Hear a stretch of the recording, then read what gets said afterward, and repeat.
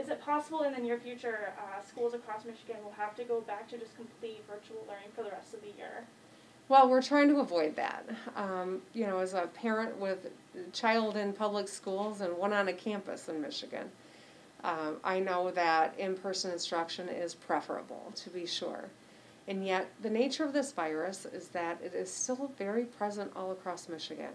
And when we see spread that is happening here in the Upper Peninsula, some of it is happening in our K-12 schools. It's not unique to the UP. That's happening downstate. It's happening all across the country, frankly. The whole country is in some form of a state of emergency because this disease can grow exponentially real fast. We see that happening in Wisconsin right now. And that's why we're trying to make sure that we mask up so that we can stay engaged and keep our kids in school. But where we see growth, we're going to have to take action. And so the fact that kids aren't in school right now, it shows that the local public health department is doing what they need to do. I think Kate Beer has got a hard job and she's doing it really well. But it's really important that everyone in this community does their part too. Absolutely. And, with virtual learning, a lot of, as I said, a lot of schools have had to switch over to virtual learning and could potentially have to, in the future. But, living in rural UP, sometimes, internet connection is an issue. Yep. So what would be, how would you deal with that? How would you guide schools through a situation of that sort? So, we obviously had to take Herculean efforts in the spring when everything had to shut down. We know that broadband is still an issue in many parts of the state, clearly in the Upper Peninsula. And so we are making great strides in ensuring that there's access to broadband across the state. That remains a central focus of the work that we're doing as administration. Lieutenant Governor is overseeing a lot of that as he's the tech guy in the administration, but I think that it's really speaks to, in this moment, in this pandemic, why this is an important equity issue, right? Whether you're someone working from home or you are a parent who's got a student who needs to learn from home, broadband is a fundamental part of infrastructure in this climate. Absolutely, and as you were saying earlier, the state of emergency keeps getting extended. And so I know a lot of people are asking me, what will it take for you to stop extending it? At what point will you be like, okay, this is it, everything will be fine? Yeah, I want to know the answer to that too. All 50 states are in a state of emergency right now. The Trump administration has declared a federal state of emergency right now.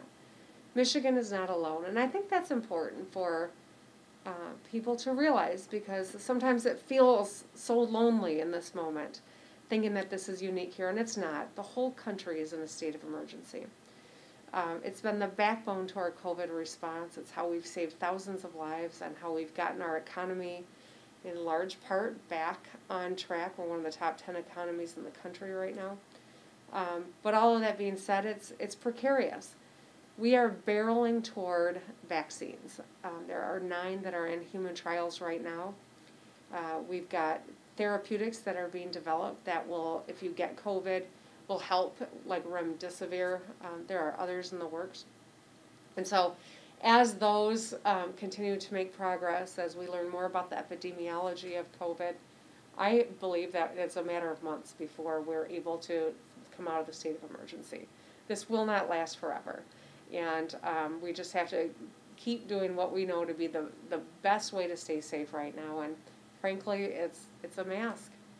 Right, yeah, and I was just going to say, I asked a friend, she was like, I was like, do you have a question that you'd like to ask her? And Governor Whitmer, and she was like, is there hope on the horizon for 2021? There is hope. There is a great amount of hope. I think that we are seeing pharmaceutical companies in a race, and they are, I believe, going to produce a number of vaccines that will be safe and effective. Certainly, time is of the essence, and yet we also know they got to get it right. And so doing this until that happens is important. But the fact that there are 9 that are already in human trials means that I think we'll have a handful that will be proven effective and safe by the end of the year, and then they've got to ramp up the manufacturing, and then we're working on the distribution of them. That's that's a Herculean undertaking in and of itself. But all of these things are working in tandem right now. And so when it happens, we'll be ready. And so I think that there's incredible optimism there. And, I mean, we can do a lot of normal things if we mask up. We can go to the bowling alley and be safe. We can go to church and be safe. We can go to school and be safe. It's just simply making sure that everyone masks up because that's what we still have best to keep us safe. Got about 2 more minutes. Awesome. All right, then my last question for you would just be, what would you say to Michiganders who, from, just the past couple months to right now in this moment, what would you say to Michiganders who, may be struggling mentally, emotionally, financially? What would you have to say to them right now? Well, there's no question that there's been a lot of sacrifice, and this is hard. Every one of us is feeling it, and every one of us has stress that we're carrying that is just below the surface, and you see it in people, how we're treating one another, and that's why I'm being extra mindful to show a little kindness and grace. But there are people who I think are struggling with mental health challenges or addiction issues, and there is help, and you can go to the State of Michigan website and find some resources. But I think that there are a lot of ways that we need to seek out to have self-care, whether it's connecting with someone, whether it is learning how to meditate or getting some exercise, or you live in the UP. I mean, this is the best place to get outside and take a walk, even if it's cold. Put on the right gear and get out there because that too can be helpful. But it's challenging, there's no question, and we're going to have to support one another as we come through this.